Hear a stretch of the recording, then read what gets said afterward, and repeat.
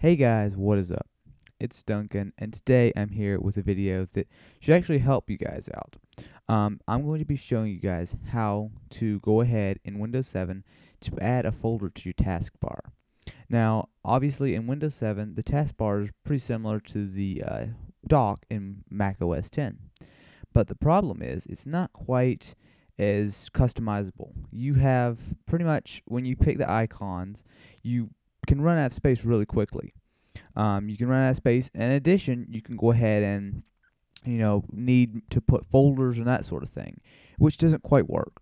So I'm going to go ahead and get into that and explain it all to you and show you guys a pretty cool way to get around it. Anyway, let's get this one started.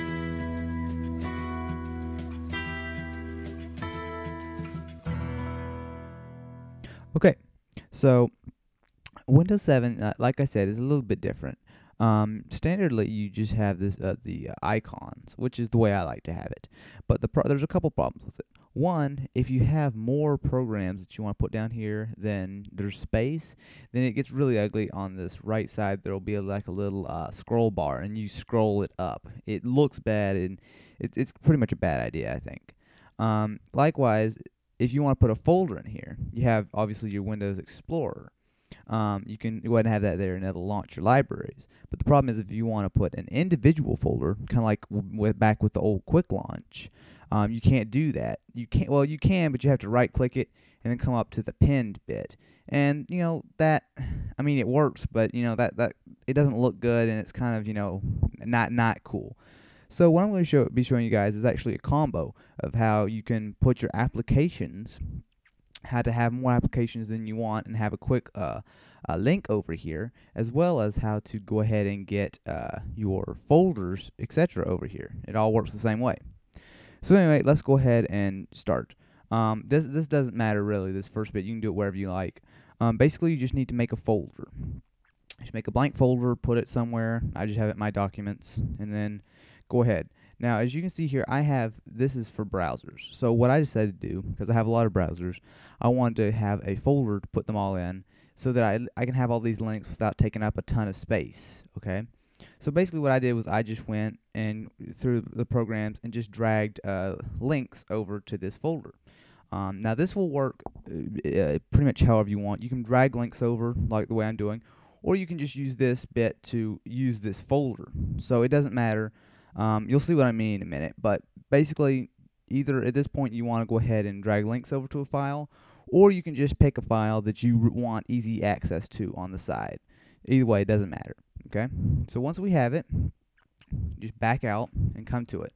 Now you need to right click it, come down and hit create shortcut, okay? So now, scroll down just a little bit, we have this browser shortcut. So I'm going to drag it out to my desktop to make it a little easier to work with, okay? So if we want, we can go ahead and leave it like this. But as you can see here, that might not quite look right. So let me quickly show you guys how to change the icon. So just go ahead and hit properties, come in here, and then click change icon. Okay. Now you should already have this installed, but if not, I'll go ahead and put this link to in the description. Basically, it's a file filled with icons. So basically, you can pick whatever icon you want. So you can go through here and basically whatever picture little icon that you want to have on the bottom. So you know what? Let's just, for the purposes of this video, let's just pick this little check mark. Works for me. Now I will say one thing: it doesn't quite work 100% of the time. It's odd. You hit apply, and if you look over here, all it did was clear out the folder. What I've figured out to do is just do it again. Just click it, hit properties, and then go ahead and hit change icon. Just click it one more time, hit OK, and then hit apply again. Now you see that the icon changed. I'm not really sure what the deal is. I guess that's just a glitch in Windows 7. Not really sure. But just do it twice, and that pretty much fixes it. Okay, so now we have our icon. It looks pretty good. And obviously, if you open it up, we have our folder filled with icons. But it can be whatever folder you like, though. So we have that. It works good. And I will note you might want to go ahead and edit like the size of the icons and stuff, to make it fill out the screen better. You can just customize that a little bit. But once you get the basics, everything else is simple from here. Okay, so once you have the shortcut on your desktop, now it's time to go ahead and put it down here. Now, obviously, if you try to just drag it down here, like this, see, it just tries to come over here. We don't want that. That just kind of looks dumb. So we got to use a little bit of a different method. So what I want you to do is right-click down here and hit lock the toolbar. So it's going to be unlocked. Whoops. Well, if I can click it right. Okay, there we go. So now, come up to the top, hit toolbars, and then come over and click links. Okay. So now we see we have a little bit of a links toolbar. Looks pretty ugly right now, but that's okay.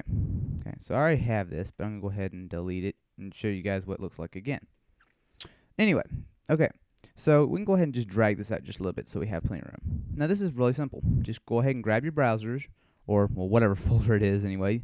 Grab the shortcut and drag it into the links. Okay, so now we have it down there. Technically it works, but let's clean it up a little bit. So let's go ahead and right-click it. Okay, now you'll see Show Text and Show Title.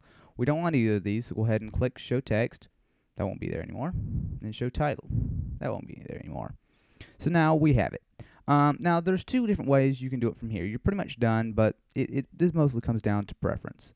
Obviously you can drag it back, but it's not quite 100% working. You can have it as a small icon like this. So let me just go ahead and drag it over here, this is actually the way I like it. So you can have a little icon right there. If that's the way you want to go, that's fine. There's also large icons, which you would think would be the right way, but it doesn't quite work. Let me show you. So if you hit large icon, at first that looks great, but if you look over here, like all these programs, I'm not so sure you guys can see it, but we're just bumped up maybe like 10 pixels or whatever. The whole taskbar looks a little odd. Maybe like if you look at the clock, it's a little taller. You know, if you look here, like here's the Cam Studio. If you look on the bottom, you can see a little strip of blank.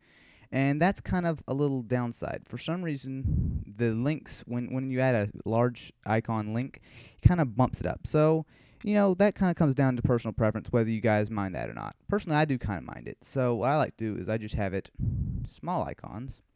I just lock up the taskbar, and I'm done. So, guys, that's pretty simple. Now you have a folder, and obviously you can add more than one.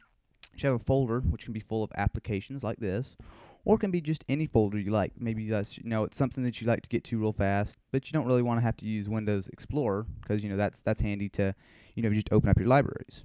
So anyway, guys, that's how to add folders to your taskbar in Windows 7. Hopefully it helps you out. It took me a little bit to figure it out, but it's pretty handy. Anyway, guys, thanks for watching.